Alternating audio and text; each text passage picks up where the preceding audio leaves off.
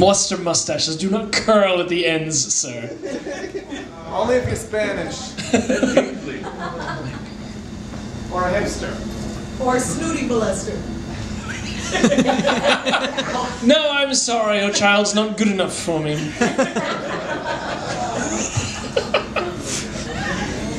So I was thinking about doing a song where I would actually be singing while I was upside down. But I'm not entirely convinced I remember all the lyrics because it's really hard to remember the lyrics while somebody else is singing. Especially if it's good and you're like, that's good. So I'm going to bring some chairs up here and I'm going to try to sing upside down and we'll see if it works or not.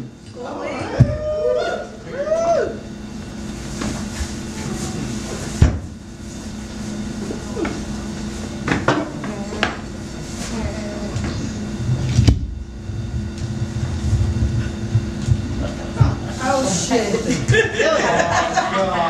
Oh my god. Now, there's a very slight chance I could pass out while singing this. And if I do, just clap anyways, roll me off stage, okay? Alright. Yeah, I'm not sure this is going to work, but what the hell? You know, there's a first rule of performing, and that is maintain eye contact. Pretend my knees are eyes. I'm looking at you all. There's worse things I could say. So the song is called The Sloth. Woo! Thank you for the one person support. Oh, nice. No, fuck this.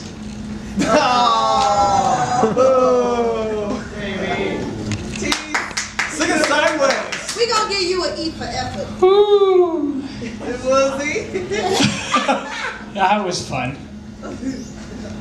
I'm still gonna try to sing the song, but there's no way I couldn't breathe like that.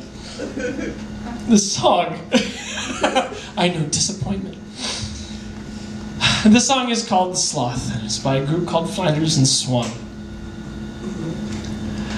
A platypus or sloth am I live a life of ease, contented not to do or die, but idle as I please.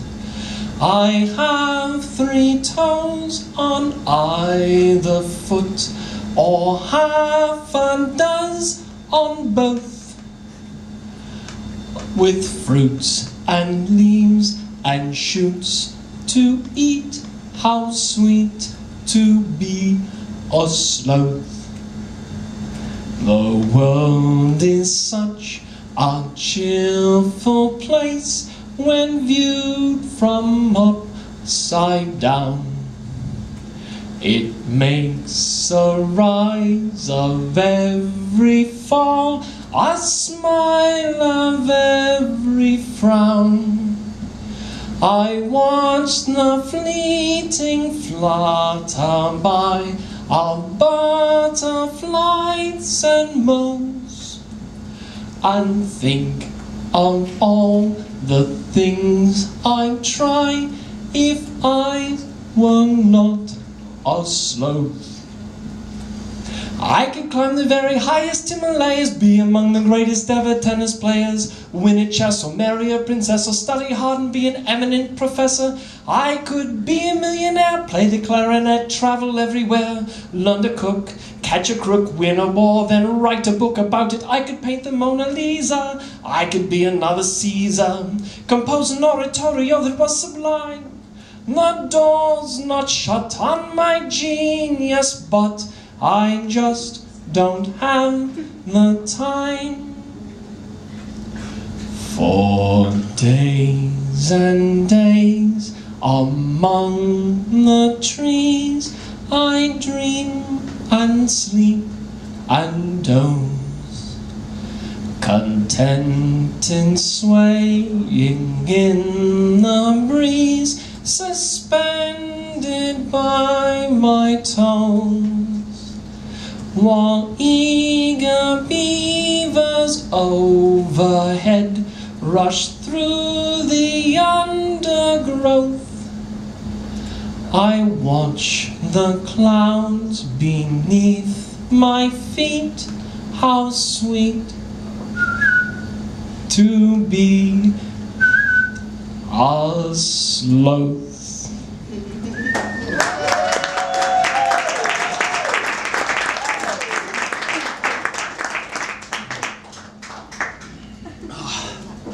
All right, you can see why that one might have been a bit difficult upside down. I'm gonna do one more song. It's very amusing. Johnny, you still here someplace?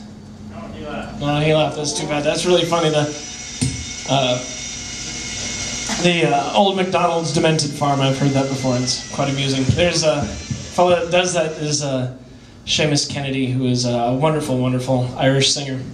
The one that I know. I mean, he might have heard it from someplace else, but that's the one I know. And he has a great many amusing songs. For those of you who've heard Seven Drunken Nights and This Scotsman and I'm My Own Grandpa, he also does those ones. I'm going to sing another one of his songs. It's called I'm My Own Grandpa. If you've never heard it before, it's a fun little one. Many, many years ago, when I was 23, I was married to a widow who was pretty as could be. This widow had a grown-up daughter who had hair of red. My father fell in love with her, and soon the two were wed. This made my dad my son-in-law, and changed my very life. My daughter was my mother, for she was my father's wife. To complicate the matter, even though it brought me joy, I soon became the father of a bouncing baby boy. This little baby then became a brother-in-law to Dad, and so became my uncle, though it made me very sad. For if he was my brother, then he also was the brother of the widow's grown-up daughter, who of course was my stepmother. And I'm my own grandpa. I'm my own grandpa. It sounds funny, I know, but really it's so. I'm my own grandpa.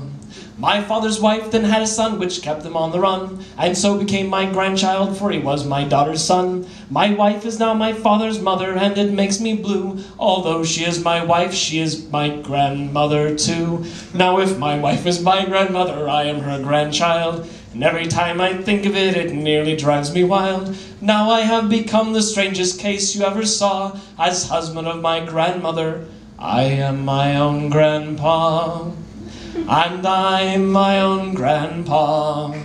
I'm my own grandpa. It sounds funny, I know, but really it's so. I'm my own grandpa.